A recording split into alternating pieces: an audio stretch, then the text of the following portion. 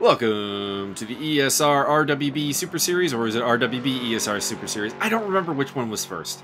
We're at Paul Ricard for the 4th round, or is this the 5th round? It's a good question.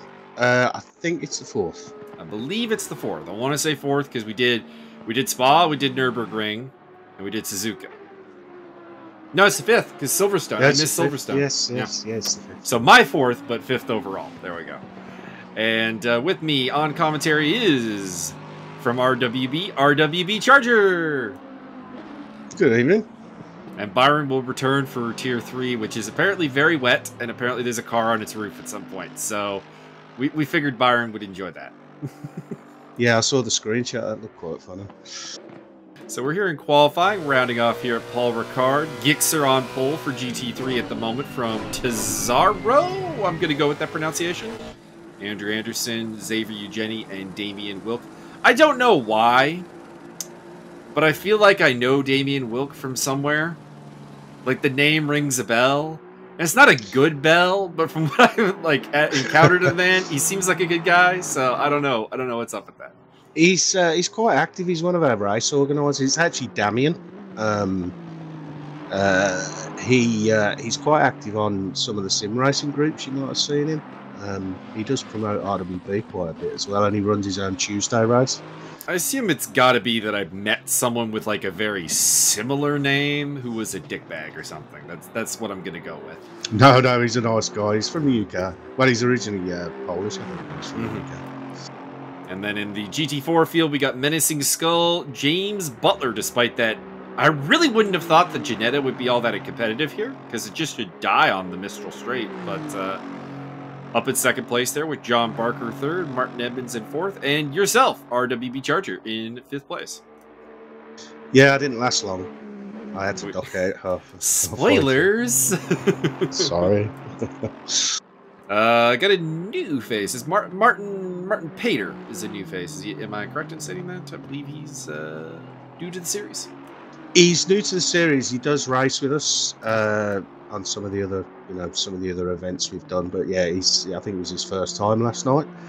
He did the stint tiering and got into tier 2. So yeah, he's good racer. So we'll look forward to seeing him in the race. Although there's a considerable drop-off there between you and Martin there. It's like, what, 3.5 seconds? It's pretty nasty. Martin sent me a message last night. Is it okay if I don't qualify? Because he was very nervous on, I think it's possibly his first league race. And I just said, it's fine. I don't really qualify. I meant the other Martin. You're quite a ways behind Mr. Martin Edmonds. Oh, yeah. I mean, I didn't really qualify. I just set the tyre pressures in the fuel. I don't really bother qualifying, really. I like going through the pack. I enjoy that pack racing. I see Martin has still put the names on, which some people don't like, some people do like. I'll have to give him a smack. So we're just finishing up here. Shipping the last laps here with about 30 seconds to go. So this will be Gixxer's last chance to better his time. He's less than a 10th ahead of both Tesaro and Van Dorenmalen. So very, very tight at the top. Wilk's back there, 1-2-6. 2/10 back, or Anderson now put a dead even time with Dorenmalen up. So it is a tie for 3rd place, but either the game is tracking more than 3 decimal places, or we have a tie and it just gave it to Van Dorenmalen for setting the time first. Not sure which it is. So Wilk 5th, Kenny 6th, RWB Crookie's still out there. Gixxer's still out there. Menacing Skull. Why are the 2 pole sitters pushing to the right? Yeah, guys, you got pole already. Relax. Enjoy. I think they just like to eke out a few tenths, don't they? Trying to better themselves. I mean, I could see... Well, I mean, I could see from both points of view, because there is a GT4 and a GT3 still out there trying to take pole. Crookie and Kelleher. So, there we are. Crookie's in the pits. So the GT3 field is set. It's going to be Gixxer, Tesaro, Van Dorenmalen, Anderson, Wilk, Kenny, Eugeni, Crookie, Ambrajosa and Maggotts top 10, and we got cut off here before I could get to the GT3, so hopefully, there we go, for the GT4s. Menacing Skull, James Butler, John Barker, Martin Edmonds in 4th, RWB Charger, Martin Pater, and it's Dale Kelleher, right? Yes. Yeah. Okay. See, I remember names sometimes. And there's so many new names that I forget. I mean, actually, a lot of those in there are RWB. I think there's a couple of your guys in there as well. But let's see. The ESR contingent is, assuming that there are not people that we are both claiming, Andrew Anderson, Sean Kenny, Xavier Eugeni, myself, and then in the GT4 field, it is Butler, Barker, and Edmonds. Yeah, that's good split.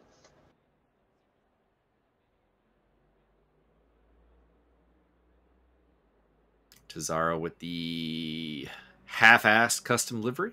I see. Excellent. Yeah, I don't actually get to see these liveries when I'm driving, so I'd be interested to see them. I think most of the tier 2 liveries are not full customs. I think they're just in-game custom. They're just in-game blanks. Because like you see Tazaro's there has no sponsors on it whatsoever, so it would appear to be a in-game custom. Same with Wilk as well, and Andrew Anderson, of course, is I know that his is just an in-game custom. It's just our motorsports car with, instead of blue, it has green.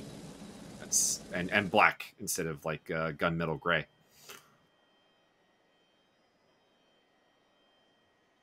I think the limit of the size has kind of kept people from really venturing into like super complicated works of art. Yeah, it can cause major issues if you've got. Oh, for sure.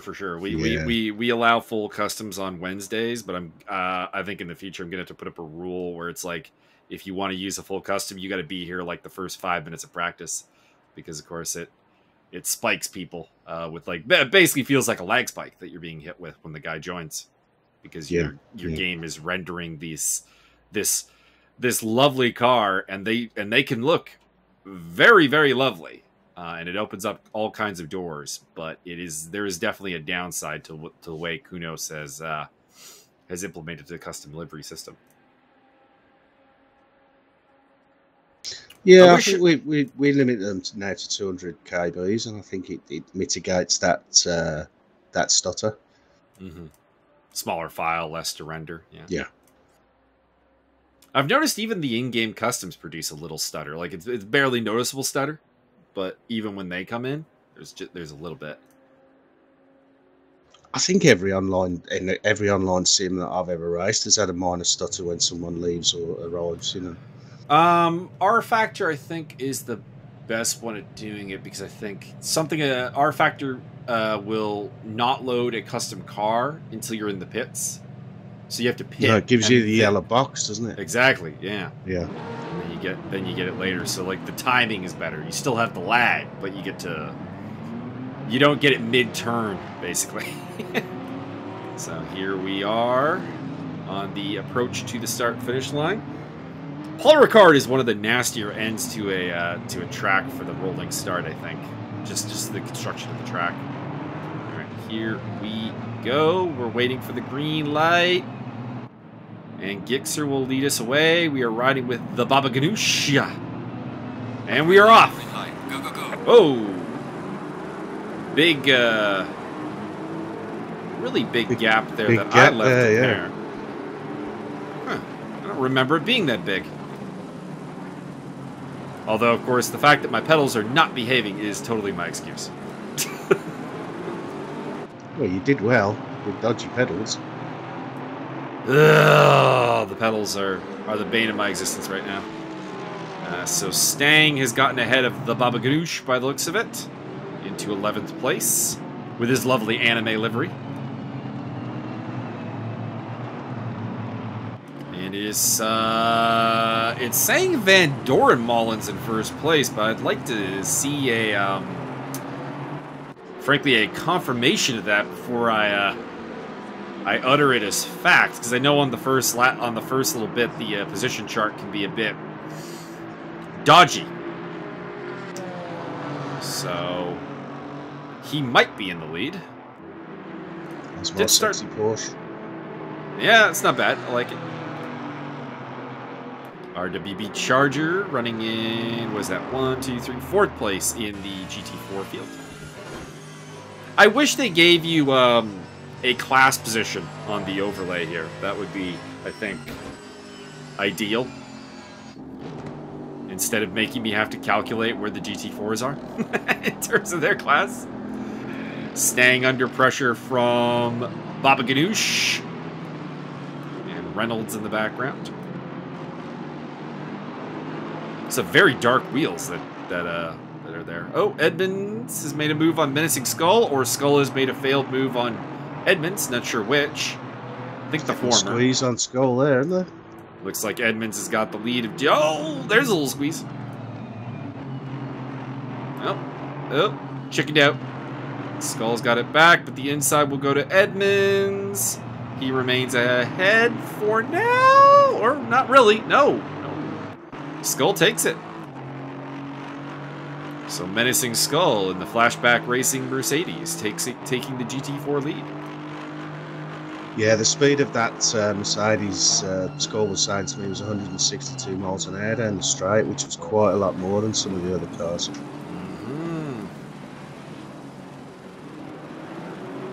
Yeah, there's a great deal of front straight line speed differential in the GT4 category that doesn't really exist in the GT3 category. It's a little bit more parity. And it does look like Van Dorenmolen has, from 3rd on the grid, taken the lead. So, a chest thump to him. Because I'm using push to talk and I can't clap. So, everyone gets chest thump instead of a clap. Instead of a round of applause. So it is Van Dorenmolen, Gixxer, Tesaro, Anderson, Kenny, your top 5 in the GT3 category. Wilk has come off pretty poorly. I thought he started on row 2, I want to say. He's back to 7th place. So he's been roughed up a little bit. I'm sure he won't mind that too much. I mean, it just gives him the excitement of the comeback. Yeah. He's pretty good. He's pretty consistent. So, Skull's already put 1.3 seconds between him and Martin Edmonds, so pedal to the metal and looking to secure himself the victory, although early days yet. 56 plus minutes to go. I'm a little surprised to see Gixxer up there in the Porsche, to be honest, because with the BOP adjustments, I didn't think the Porsche 911 would be particularly strong here, to be honest. I don't really think they bopped it too badly, to be honest. A lot of people were using it. I don't think they are now. It's the Audi, I think, seems to be the favourite at the minute. It's just weird. In ESR, the Audi seems to get all this hate. Like, we never have Audis. If you look at our Wednesday grid, no Audis. You look at our Sunday grid, there were no Audis for most of the season. Marco Dam joined for the last race in an Audi, but like, I don't think we ever had more than 2 on the grid. It's weird. I like the car. I just can't find anyone to run it with me. Yeah, I think this league started before the BOP, didn't it? It did. Yeah. Well, I think the Audi was always quite strong. I don't think it's like the BOP has really brought it into the forefront necessarily. It's just I think the BOP has kind of like strangled the Porsche a little bit because I think the Porsche was a tad overpowered before the BOP. Well, overpowered in the sense of how fast it could be, but of course the Porsche is also one of the harder ones to handle, so you did have that element to it as well. Yeah, there was another club that ran a league, and I think they had about 200 people in it, and 75% of the field were in Porsches. Yeah, there's always that, though. I mean, when our Sunday series had a lot of Porsches in it to start. Ooh, somebody off the track there. I am trying to ascertain. It's Tesaro, and I think that's Gixxer in the background. So have Tesaro and Gixxer come to blows and fallen down the order. And if so, that's great news for Van Dorenmolen.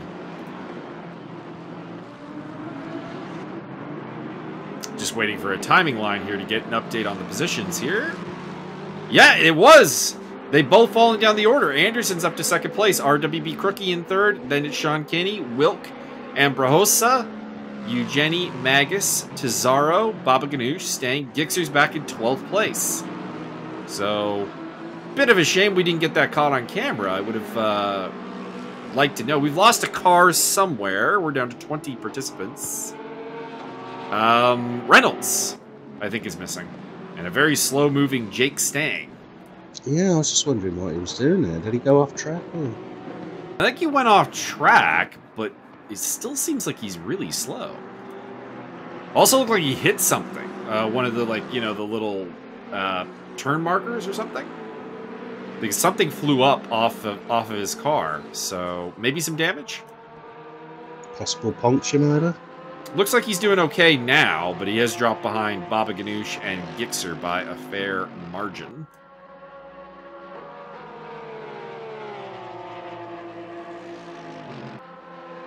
So this is going to be interesting, because 9th and 10th place are the two fastest cars in the field, at least according to qualifying. Whoa! Jake Stang killing some pylons. You're not Tom Waz, sir. You don't get to do that. Those who do not know the Tom Waz joke, we have a guy in ESR who has like a pathological hate for pylons and will kill them.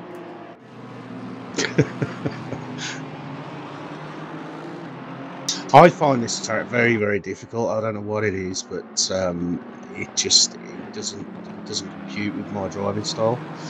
I think there's a couple of things. I think there's the general lack of like visual reference points on the track, because the track is very in the middle of a car park surrounded by blue and red lines everywhere. So there's no... I think it's really easy to get lost where you are on the track, I guess. Like, I'll be approaching a turn, and I'll get on the brakes and be like, wait. I don't have to brake for that one all that hard. That's the one I need to brake hard for. Yeah, it's the last section, isn't it? It's a bit weird. Yeah. Some of those corners you get mixed up. Yeah, so there's definitely that, and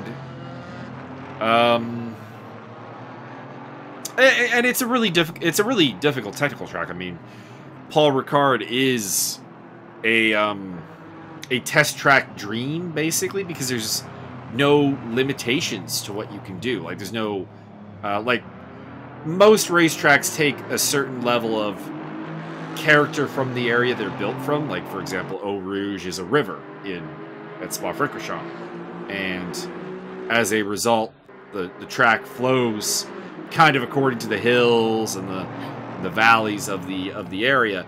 And Paul Ricard is just flat, so you get this kind of like bizarrely designed track. Somebody whacked a oh! I think Pater got in the back of Kelleher there a little bit. Didn't take advantage, so I wouldn't say there's anything there, but it did look like there was a little kiss. Kelleher in the Aston Martin, Pater in the drive-through penalty for Kelleher. So that might have been him that hit the limit marker. There's the word I'm looking for. And picked himself up a drive-through penalty, because it's very easy in that first turn to get a drive-through if you cut the track. The one I got a couple on was the last turn, the last corner before the last turn, cutting it too tight before the last turn. Can't say that I really ever do that. I've gone wide there before, but I don't think I ever really cut it too hard. Mind you, that probably means I'm doing it wrong. Yeah, it's that Porsche tends to oversteer a bit around that corner. The back end slides around, so you end up running on the left-hand side of the curb. Is Butler running? I'm just realizing I've not seen a gap to him the whole race. Let's see. Problems for the Ginetta? That would be very disappointing. He did say something, actually, that I'm not sure if he had a false start or he couldn't start. We'll have to see. I wonder where he was. We'll have to see. Oh, there it is. He's 28 seconds back, so he's just way behind. Okay. But he is running, at least. So there is that. Tizarro versus Magus here. Battle for 7th place. Looks like they both overtook Xavier Eugeni at some point. Did not catch that on camera.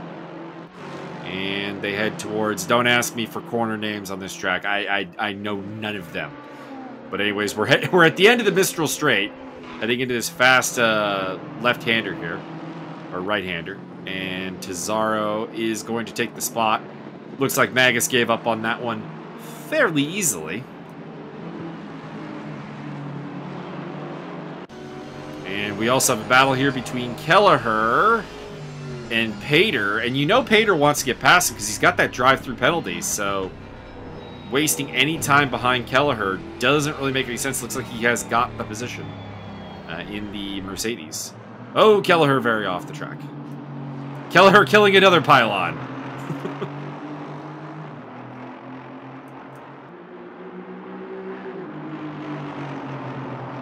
Mercedes versus Aston Martin. Two very similar cars.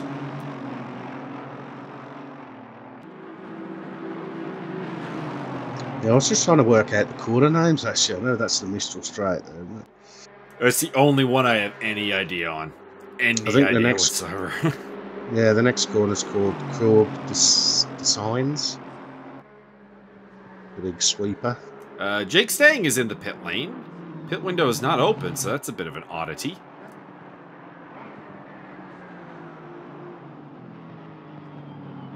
Problems for Team Anime. Kelleher is trying to get back at Pater. If I were him, I would serve my drive-through penalty in the very near future just to eliminate this close contact fight. As exciting as it is, you would think he would want to get the penalty out of the way and then get himself into some fresh air. I tend to find sometimes when you're battling with someone, it can actually pull you along. It's probably maybe taking the advantage of the fact pace is maybe quicker. Oh, at some point we have a new leader. RWB Crookie has gotten past Van Dorenmolen. This cameraman needs to be fired. He's missing all the important. he's missing all the important events here. We've had two late lead changes, and we saw neither of them. So Van Dorenmolen is now holding up. It seems, anyways. Sean Kenny or Andrew Anderson and Sean Kenny. Tizarro's up on the back of Ambrahosa. I assume I'm saying that correctly. Ambrahosa, yeah. Okay. And Tizarro and that BMW is going to be hard to stop because the BMW, I don't like the car, so do not take this as endorsement. But down the Mistral Straight and the start-finish straight, that thing is a monster. Quite interesting actually, because Nelson's in tier 2, but he's I think one's the uncle and one's the nephew. The other guy's in tier 1, so they didn't get to race together. Well, that's a shame. We should have made an exception for that. Come on. I think the uncle's always saying he's faster anyway, so. I mean, if I got one of my family members to race, it would have to be my dad because no one else is racing.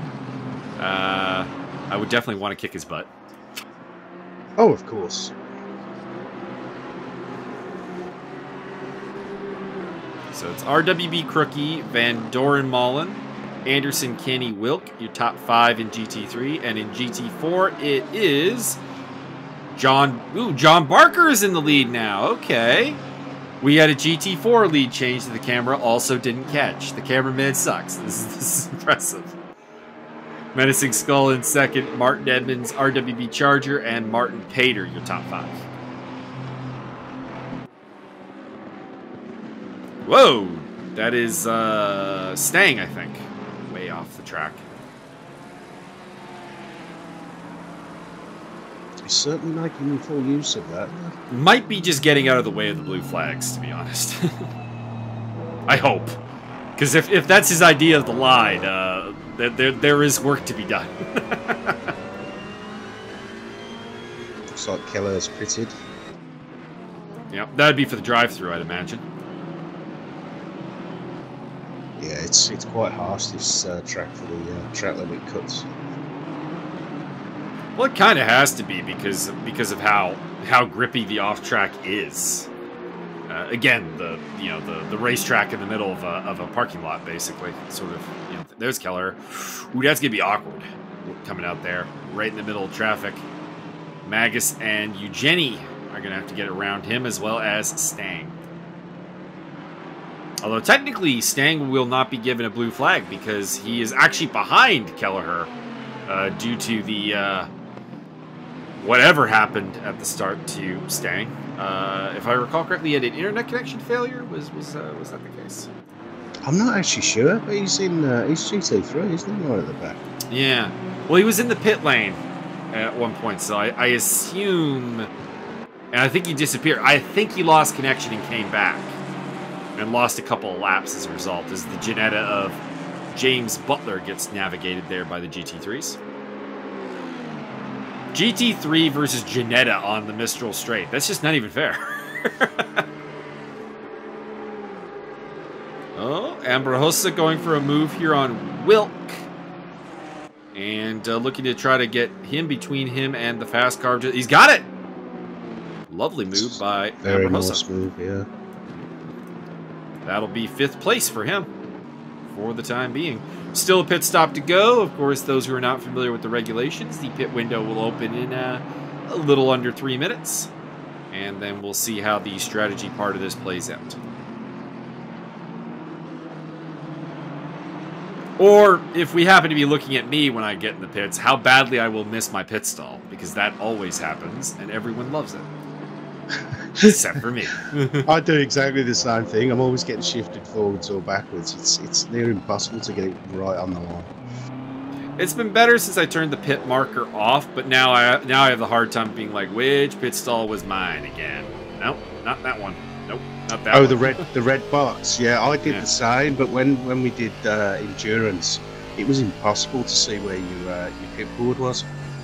So I had to turn it back on. But the rule of thumb, I think, is if you have about 5 bars on the pit mark, the pit board. It varies car to car is the problem, because I was the length of car, yeah, I suppose. I was doing a pit stop at Bathurst in my Mercedes AMG for the Sunday series, which just finished up, and I was like, all right, I knew exactly where I needed to stop in the Lexus, which was not where you need to stop in the Mercedes. Well, the Mercedes is all body, isn't it? No, I'm not surprised. So I'm sitting there going, like, this is the right spot, right? Then it dawned on me after, like, a couple of seconds. Wait. I'm thinking I'm in a Lexus. Forward? How do you find the Lexus?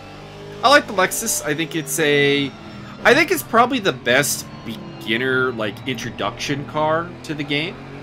Myself, it's a relatively simple car to set up. And still be, like, reasonably good with it. It behaves itself fairly well. It's got a nice bit of grunt. It's pretty good on, as there's RWB Charger losing a lap to RWB Crookie.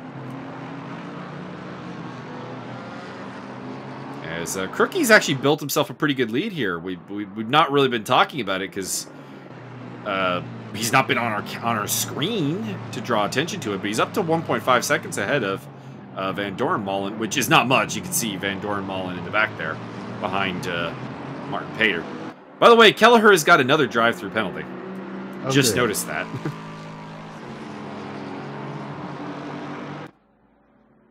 As the blue flags once again out for Martin Pater, as well as RWB Charger, as the GT3s are coming through. But yeah, I like the Lexus. I recommend it. It's a little bit problematic because of there's only 2 different teams in the game that run it. And of course, the in-game custom livery function does not work on the Lexus. So no, that's a licensing issue, isn't it? Yeah. It's my go-to GT3, to be honest. I quite like it myself. It is a good safe car. I'm racing it in the Wednesday 3D Speed Series right now as part of the Vortex GT racing team with Paul Riccobeni and Javier Perez-Torres, which you can catch on commentary on this very YouTube channel that you're watching this right now. So, do that. We will be at Zolder this Wednesday for a 40-minute race. Quick little sprint series because of the late-night nature of it, and, of course, the tremendous time differential between Europe and North America to make it work for everybody. It is a bit of a problem, then, isn't it? Yeah, it definitely hampers what you can do in terms of like more race time. Somebody was talking, I don't remember who, but there was someone who was recommending they wanted longer races, and I had to tell them, like, I would love longer races, but with our grid being as spread out time zone as it is, it's kind of hard to find a time where you can do more than like an hour race.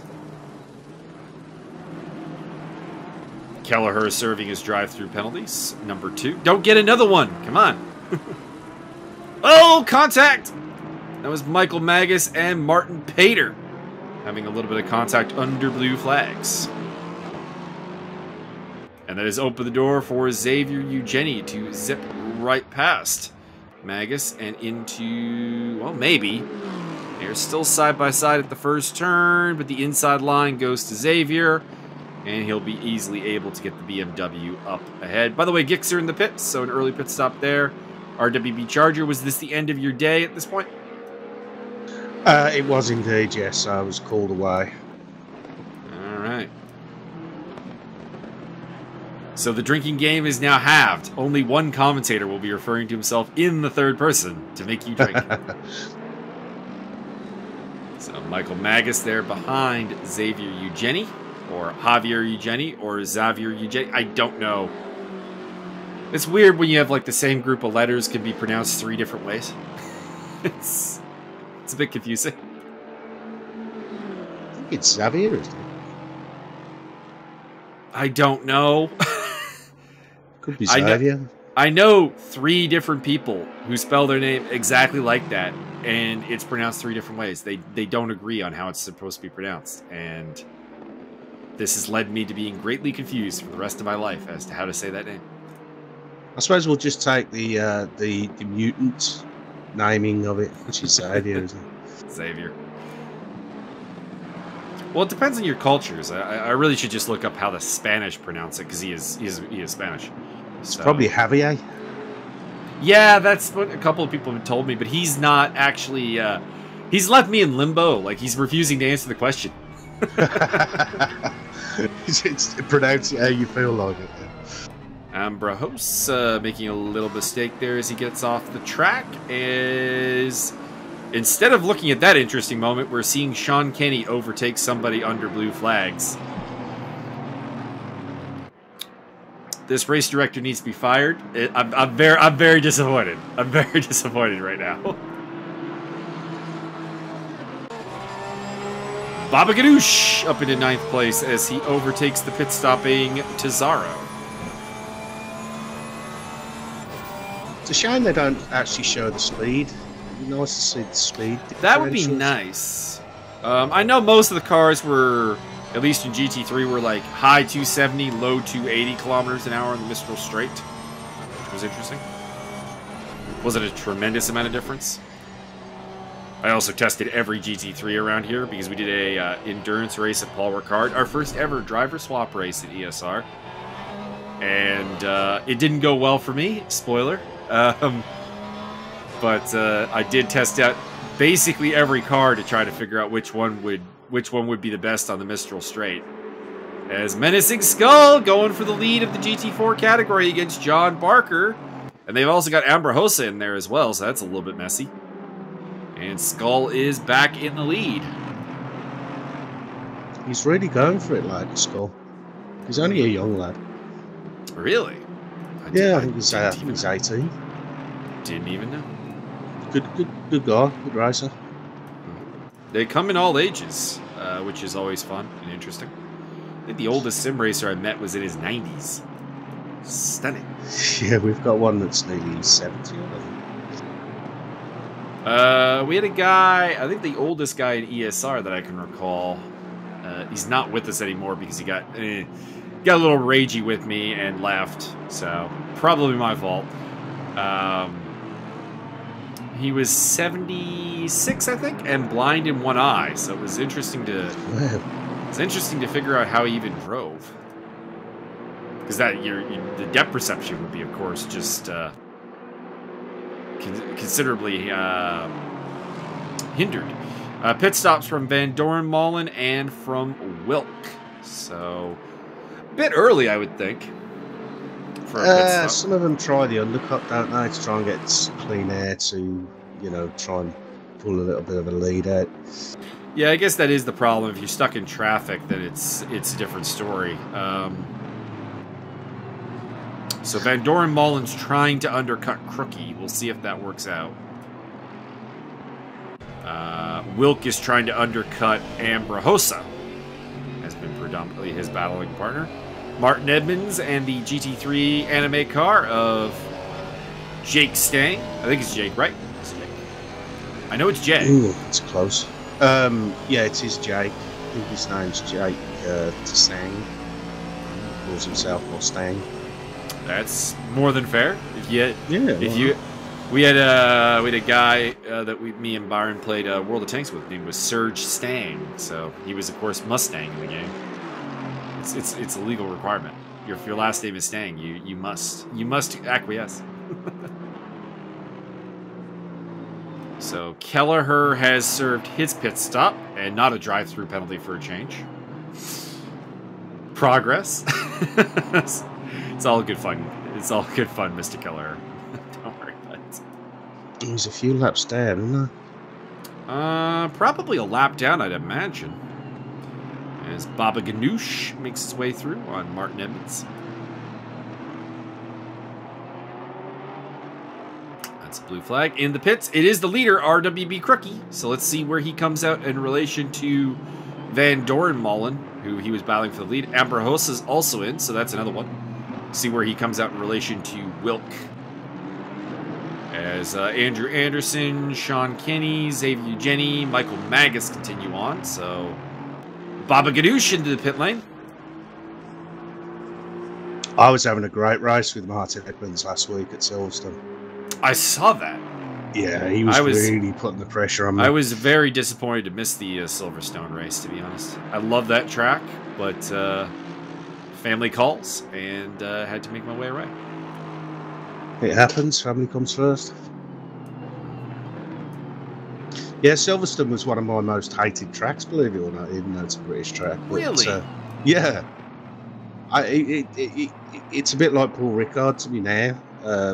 I just couldn't fathom it out. I think it's possibly because maybe it's something to do with flat tracks.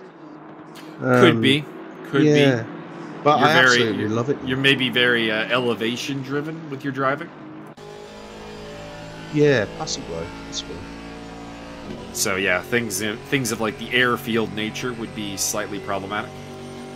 Yeah, I think it's because there's not much cambered corners. Mm-hmm. Very, very flat. Yeah. Yeah. So. Staying maybe this way.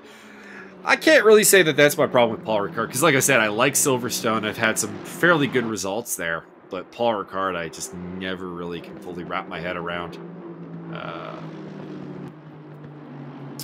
Although I am psyched if we can get some of the other French tracks that SRO visits, like Magny-Cours, would be excellent addition. Well, that's a great track there. As Andrew Anderson continues to lead for the Slower Than You racing team.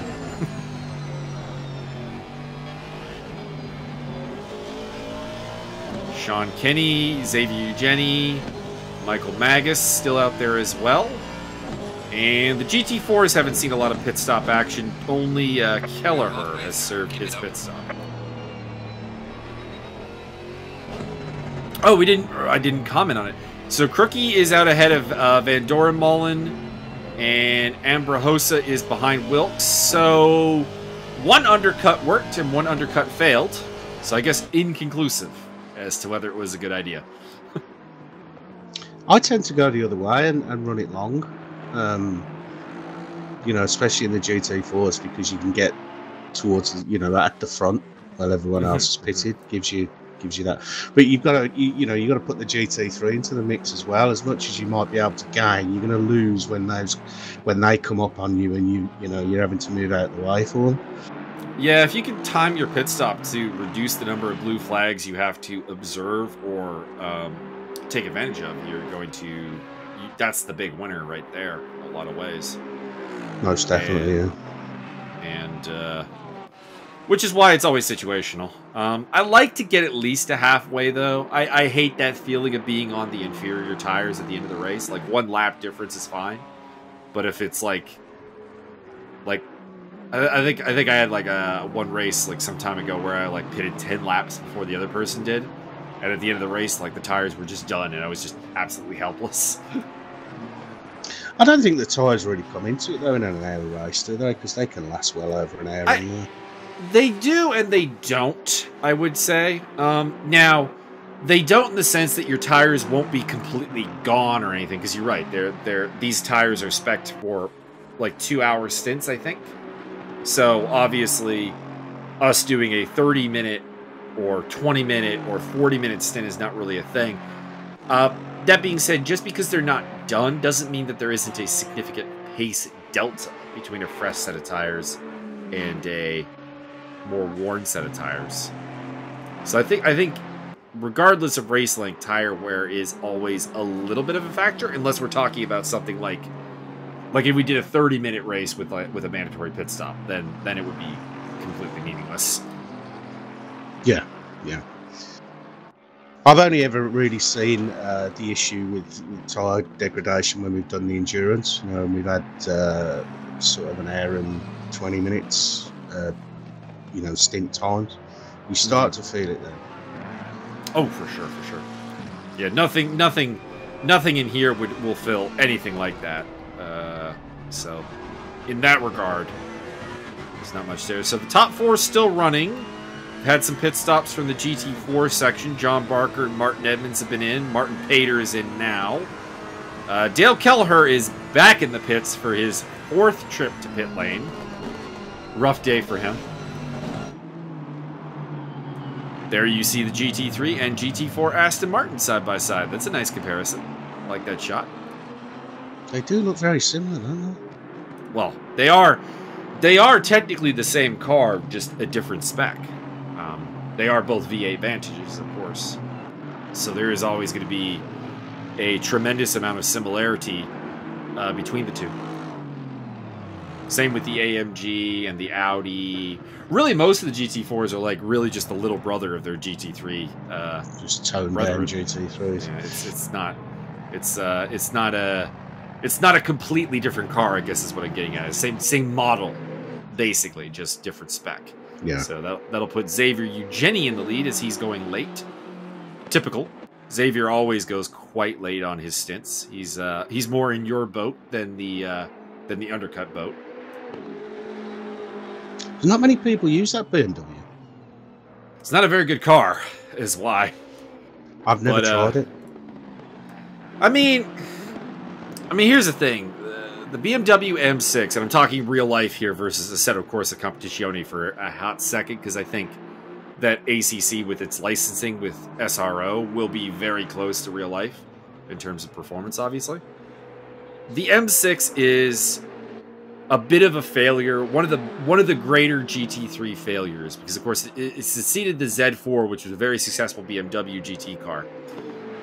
And it's gotten to the point where like long-time BMW factory teams in real life have left BMW because they are that unhappy with the M6. So, and factory teams don't really change around too much. Like if you're an Audi factory team, you tend to stay Audi factory team unless something very dramatic happens, because it's not easy to get that relationship with another manufacturer. So to see BMW losing some of its historical teams, it's not a great sign. It would suggest that the teams and the drivers are kind of in agreement that the car is not very good. Which is unusual, really, because BMW are pretty strong in motorsport, usually. You'd think so. I mean, massive budget, massive company. But I guess you can make a mistake and go down the wrong developmental alley at some point.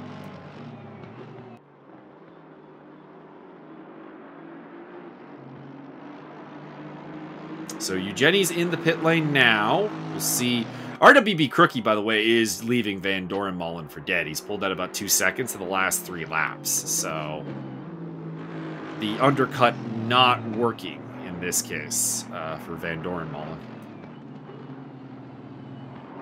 I wonder how far he is from Eugenie. I wonder if Eugenie's pulled out any lead on Crookie. I doubt it, because Eugenie was down around Michael Maggotts, who's in 9th place. So unlikely to see him get Van Dorenmolen. So here's RWB Crookie taking the lead back. Don't see Eugenie coming out of the pit lane yet. So there's Van Dorenmolen. There he is coming out now. So okay, but he might have made up some good ground. Yeah, he's not second place or anything, but he might have a shot at like Wilk. Nope, he's gonna come out behind Wilk and Ambrahosa and Glixer. So not really. I guess we kind of had a false hope there a little bit. He wasn't as close to exiting the pits as we thought. So he is more or less right where he was before the pit stops.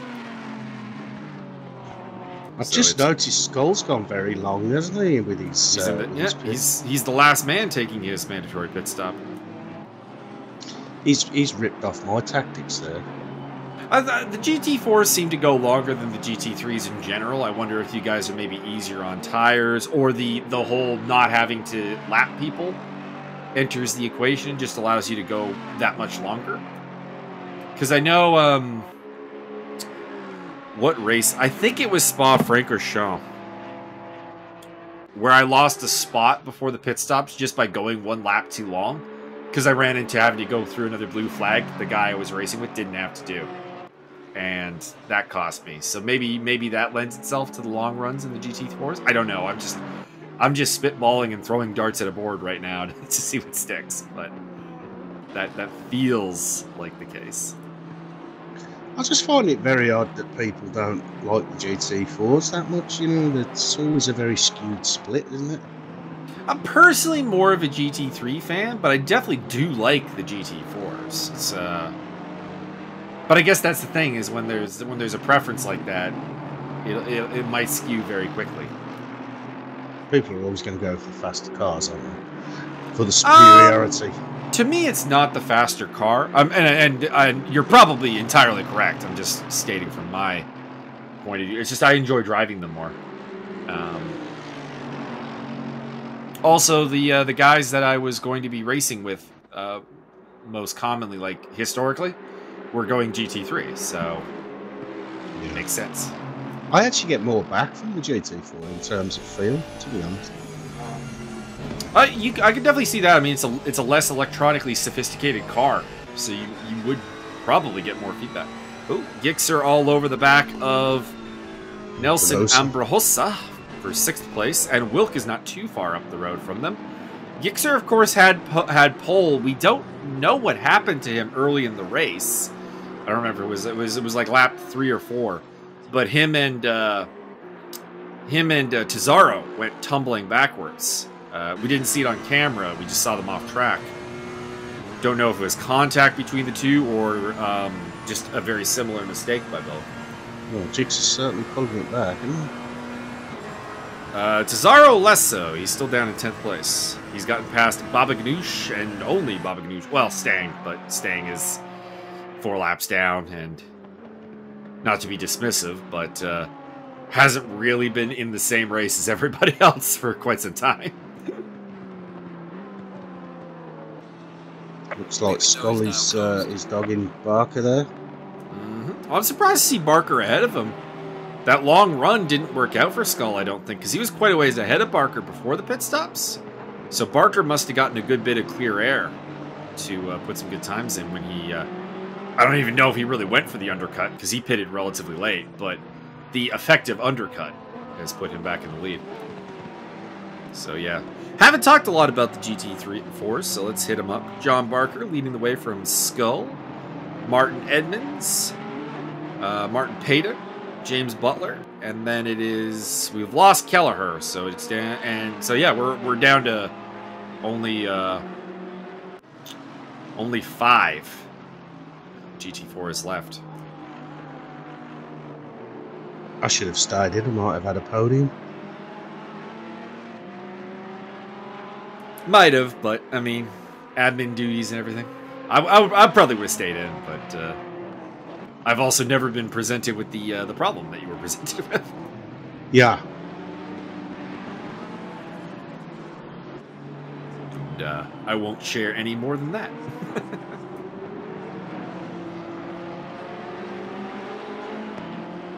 Crookie lost about 0.6 of a second last time around to Van Dorenmolen, so Piet, I believe is his first name, might be on a little bit of a charge. We'll have to keep an eye on that. Race is not over with 18.5 minutes still to go. Plenty of time if he can catch at that rate. And the battle for GT4 supremacy continues between Barker and Skull, with Jake Stang getting a front row seat to this. The third car in line here is not in this race. It is a GT3. So, interesting to see how that interacts. And Skull is going for it into turn 1. And Barker does not close the door, so menacing Skull back to the front. I'm wondering why Stang isn't overtaking the GT4s. He didn't seem to be attacking them at all. If I recall correctly, giving a spoiler for the after race, I think he was trying to farm safety rating. Oh. By staying close to the GT4, well, staying close to just whomever to pick up the safety rating. Some of the GT4s were a little bit weirded out by it. I guess it's the best way to put it. Would Surely be very the easiest way to farm safety rating is just to race the AI, isn't it? I mean, it depends on how well you can race the AI. I mean, the easiest way to farm safety rating is to be safe. Well, this is true. Yeah, I don't even look at mine. I think it's stuck on 99. I don't put a ton of stock into the ACC ratings just because I find some of them are not particularly well constructed. Yeah. Like like car control is a good example of this. Like my car control will go like has like a 20-point bend to it, like depending on what track I'm on. So like if I load on the game and let's say I've forgotten what track I was racing last, I'll be able to remember what it was just by popping into my car control and going, "Ah, my car control is bad. It was Misano, wasn't it?" Yeah, I think it depends on the car as well. I don't use the I don't know if you've ever used the little green bars that show you corner entry and exits, and it tells you good, very good, slow, crap, you were shit. I have that up now. It's quite handy to get to, you know, how you can attack a corner. I've used it before. I just also find that sometimes it's, I don't know, their definition of like out of control is very stingy. Subjective, yeah. Yeah. Where I actually, yeah, you go through a corner and think, oh, I went through there like a boss. What is... Gixxer was flashing his headlights there. I was trying to figure out what for. Maybe Pater was being a little bit unaccommodating under blue flags? Maybe, I don't know. No fucking flashing. read the rule. Oh, drive-through penalty for Piet Van Dorenmolen. That might have been up there for a while and I just didn't notice it, but he's also dropped to 4th place, so I want to say that might be a drive-through penalty for a track cut that wasn't really a track cut, if you kind of get my drift. Because he's dropped 2 spots. There is the race leader, RWB Crookie, who is coming up to... Oh, that was a little sketchy. I think Stang actually probably... Yeah. Wow, what's he doing there? Is that lag? Might be lag. Might be. His ping's quite low. It's only... Well, yeah, but it could be packet loss as well. True. So there's options, but that was a little... That would maybe cause me to take a poop. Yes, it would be a pucker up moment. So Gixxer has cruised up to the back of Nelson Ambrajosa and has not managed to find a way past him. Still in 7th place. And Xavier Eugeni is on their tail, and he, to my naked eye, it looks like Eugeni is getting closer to them, but I could be mistaken. So I'll have to keep an eye on the delta there.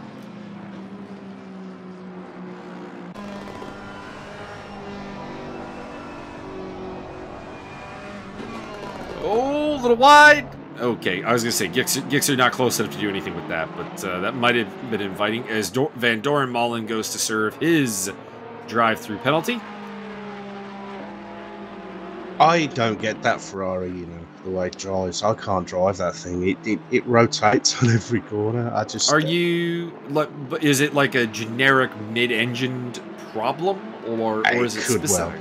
It could well be. It could be my braking style. I'm very hard on the brakes, you know, hard into a corner on the brakes. I can relate. Front engines are definitely my thing. Not so.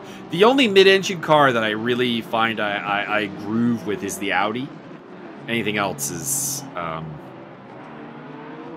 undrivable or anything, but definitely not me playing to my strengths, I guess. Is what it comes down to.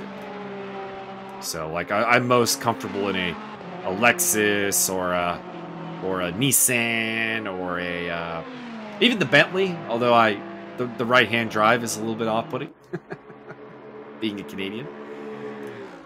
Yeah, it quite suits me. I don't actually, I drive them now. I don't even think about the left-right-hand drive thing. But I suppose if you normally drive left-hand drive, yeah, it would be a bit odd.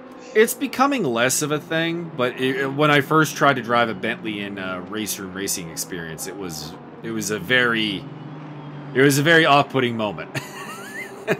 But it has gotten better since. It's the correct side. I mean, we came up with the car, so I disagree. Michael Maggotts and Tazaro. So it looks like Tazaro just got around Maggotts, so the BMW passed the Lexus. A little bit of odd body language there. I wonder if there was maybe a little packet loss. John Barker looking back at, that is Stang in his rear view, so that's a GT3. And Stang is moving quite slowly on that straightaway because Andrew Anderson just deaded him in the Aston Martin. So Ambrajos is up to 5th place, started in 9th, so he's having a really solid day. Gixxer is still on his tail, but still doesn't really seem to have the pace to get past him. And I was saying that Eugeni was getting closer. Doesn't look like it. Eugeni's actually dropped about 3/10 on them, so might have been a bit of a false alarm, or maybe now that they're not so close together, they're able to put up a little bit better lap times.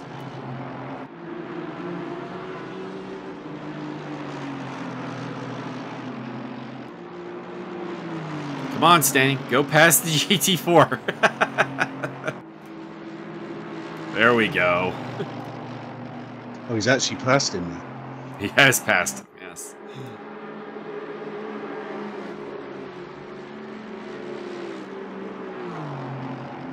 Sean Kenny is shown as directly side by side with Andrew Anderson, so if we could get the camera over there, we'd be appreciated. Can we get the camera over there, race director? Come on. We have a 0.000 gap, and you're not showing me it. Come on. Showing the car behind, but not the one in front. That's Dan Tazaro up to 8th place. Bit of a disappointing run for him. He started on the front row.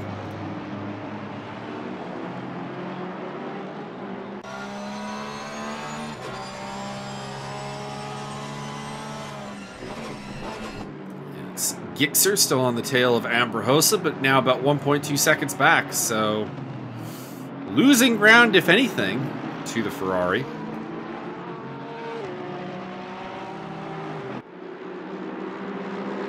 As they make their way towards Menacing Skull, the GT4 leader. He's pulled out quite a nice lead from Barker, hasn't he? He's had the pace on everybody, I think, today. I think the only reason we've seen him battling with anyone has been mistakes. he's getting handed by the GT3s now. Ooh, was that a little light flash there by Gixxer or no?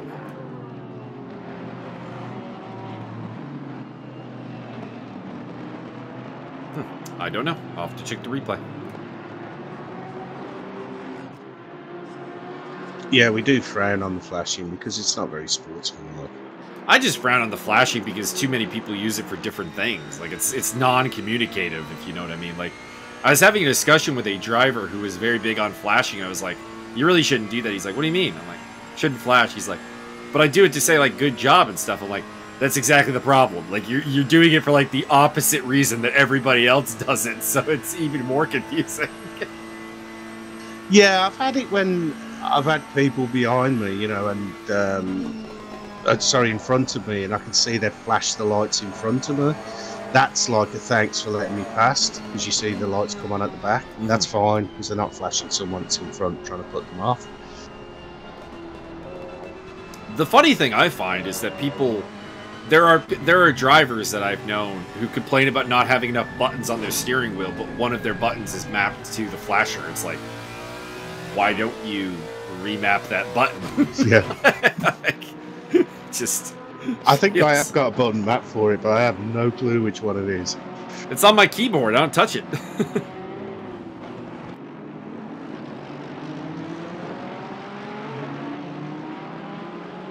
I think the only time I ever mapped the flasher to my steering wheel was during a brief period where my mic wasn't working.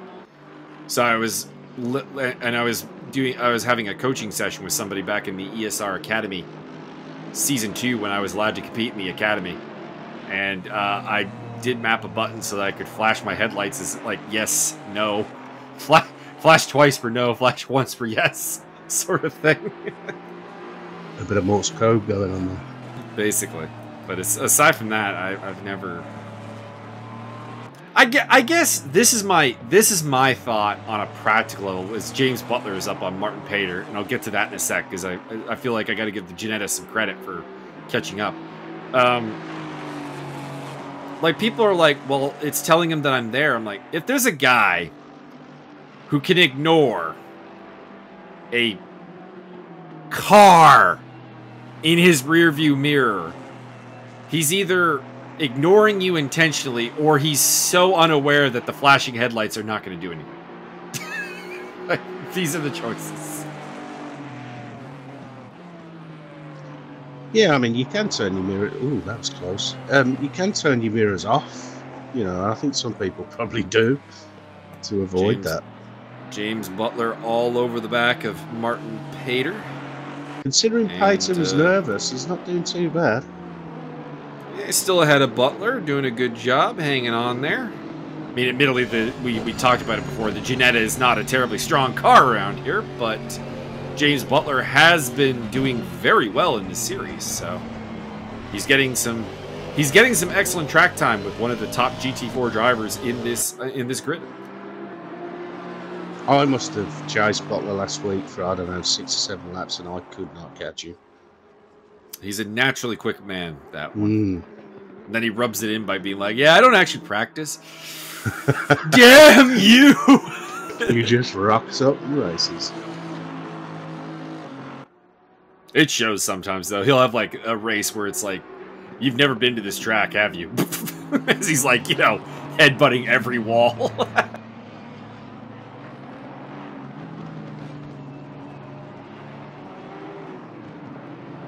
Ambrajosa's still holding off. Like, we have a lot of, like, close battles going on here, but not a lot of, really tightness. Sean Kenny is taking second place. You know, that whole time he was 0.000 behind Andrew Anderson, and the camera never thought to look at him.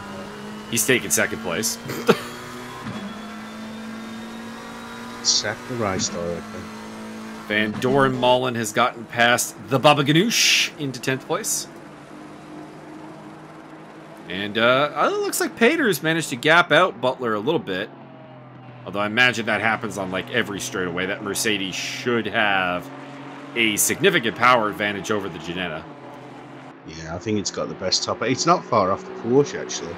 caution the side is Oh, quite and Butler's quest has come to an end, I think. If you see beside his name, drive-through penalty.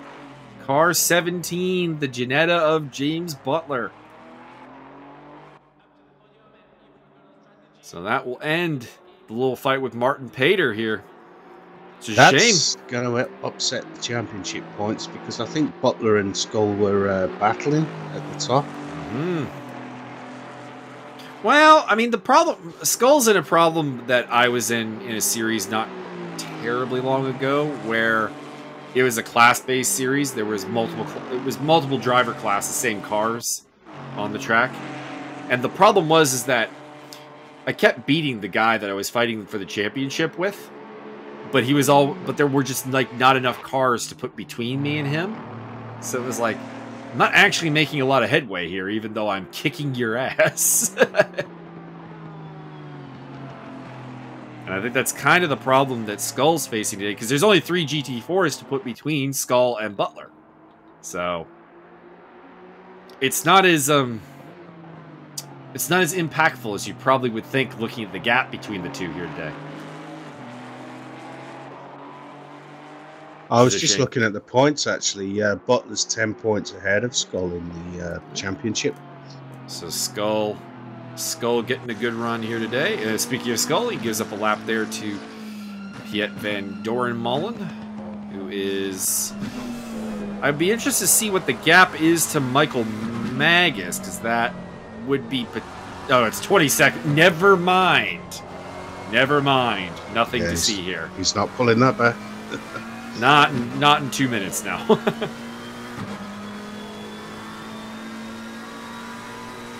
So in terms of interesting fights, the chronically undershown fight between Sean Kenny and Andrew Anderson for second place is 0.045 apart. Can we get a camera on that, please? Gixxer is all over the back of Eugeni. He's lost a spot to Eugeni, actually, so far from overtaking Ambrohosa, he's lost a spot to Xavier Eugeni. So Eugeni up to 6th place, which is probably paying off. Eugeni, of course, the last GT3 to pit. Freshest tires of the bunch. Might be worth a little bit.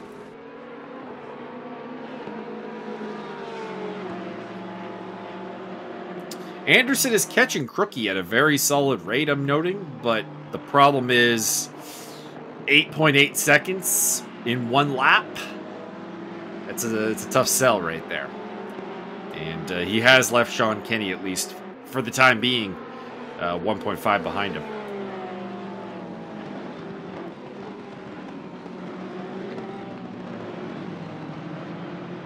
So I think, unfortunately, this is really the only battle we have here. This battle between Eugeni, Gixxer, and Tazaro for 6th place.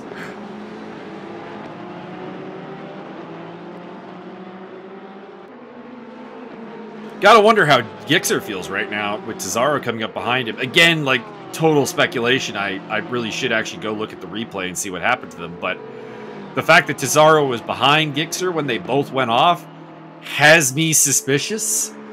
I wonder how he's feeling seeing that BMW coming up behind him, as he is currently in a Bavarian sandwich. Well, Gixxer certainly wants that place back, doesn't he? He does. Must have made a slight mistake, because if it was a pace thing, you'd think Eugeni would have driven away from him by, like, a little bit by now. Not like, huge or anything, but more than the 1.169 gap that they got right now.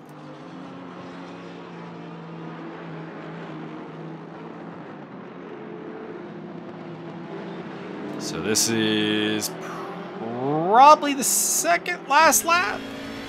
So I think the leader is perhaps... Oh, never mind. Never mind. This is the last lap.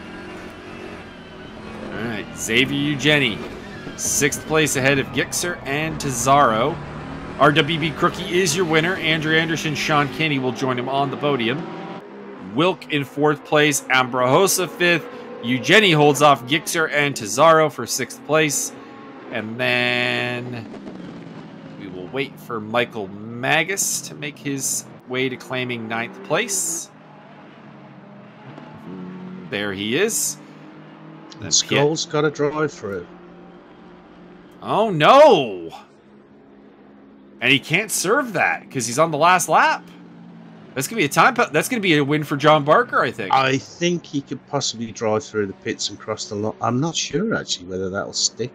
I don't think he can. He'd have to pull a Michael Schumacher 1994 serving the drive-through penalty after the race. That was controversial, wasn't it? Well, I mean, everything about 1994 was controversial. Let's be honest. That's the next F1 movie that needs to be made. 1994. You could even call it option. What was the launch control option on the Benettons? They weren't supposed to have option 8. No, 13. 13. You had to scroll down to 13 in the menu. Option 13. The 1994 story. So Skull takes the win on the tarmac. But I think he's going to lose it in the steward's room because that's the 30-second penalty that should drop him behind both Barker and Edmonds. Should still retain a podium, I think, because he's... Yep, there it is. Yeah. Down to 3rd place. Well, that's going to upset points because Barker's only 2 points off Skull, so he's jumped. So it is RWB Crookie, Andrew Anderson, Sean Kenny, Damian Wilk, Nelson... it's Nelson, right? Amberhosa? Yeah, Nelson. Xavier Eugeni, Gixer, who I don't know the first name of, Dan Tazaro, Michael Magus, Piet Van Dorenmolen, the Baba Ganoush. And then in GT4, it is John Barker, Martin Edmonds, Menacing Skull with that penalty, Martin Pater, and James Butler. DNFs for Dale Kelleher, RWB Charger, Jamie Reynolds, and a disqualification for Jake Stang. Oh, he got disqualified? Don't know. Really don't know. Could not tell you. All right, there we go. That is the video. Green light, green light. So, do we have updated standings for this series or no? The points are not done for Paul Ricard until after tomorrow. All right, so we cannot give a accurate standings update unless I want to do math, and I don't really want to do math. Andrew Anderson was leading the championship in GT3. I suspect he will retain that because today's winner, RWB Crookshanks, was down in 8th place. So unless the gap between first and second is 70-something points, Anderson will continue to lead. And in GT4, like you were giving us the updates there, it will probably still be Butler. What is the gap between? I can do this math.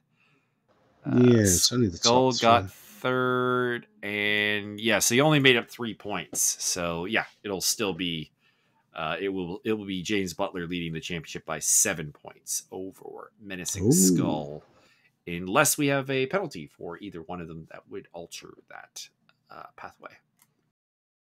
I can see Butler coming back strong next week to try and regain that. Actually, I need to look further down because John Barker's right with them. And he's 2 points off, isn't so let's see here. Let's do the math. So Butler should be on 356. 356 for Barker. And Butler will be on 359. So Barker overtakes Skull for 2nd place, based on my math here, and is only 3 points behind Butler and only 4 points ahead of Skull. Sounds about right. Whew. It's going down to the line in GT4, that's for sure. And GT3 is very tight too. I mean, I'm not making as big of a deal out of it, but it has to be said, the top 5 guys in the standings coming into this race had not won a race in GT3. So there is a tremendous amount of parity going on right now in this division. And then I overtook somebody in the championship. Yeah. Because I entered the day tied with Marco Badowski. He was not here, and by default, I move ahead of him. Yeah, I think I've slipped down the points there. All right, so next round is, where is the next round? We are going to Kalami. Oh boy, That will always be interesting.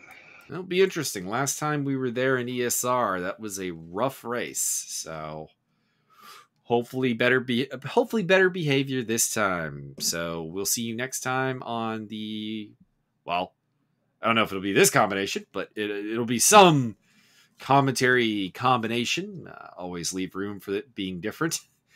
That will join you next time on Tier 2 RWB ESR. Hang on. We put it as ESR RWB on the race app. So there we go. We'll go with ESR RWB Super Series Tier 2 here. From Kyle Almy will be next up. And the season is getting down to the wire with just Monza and Barcelona after this. And both championships are very tight. So for myself, Michael Maggotts, and my co-commentator, RWB Charger, have a Thank you very lovely much. evening.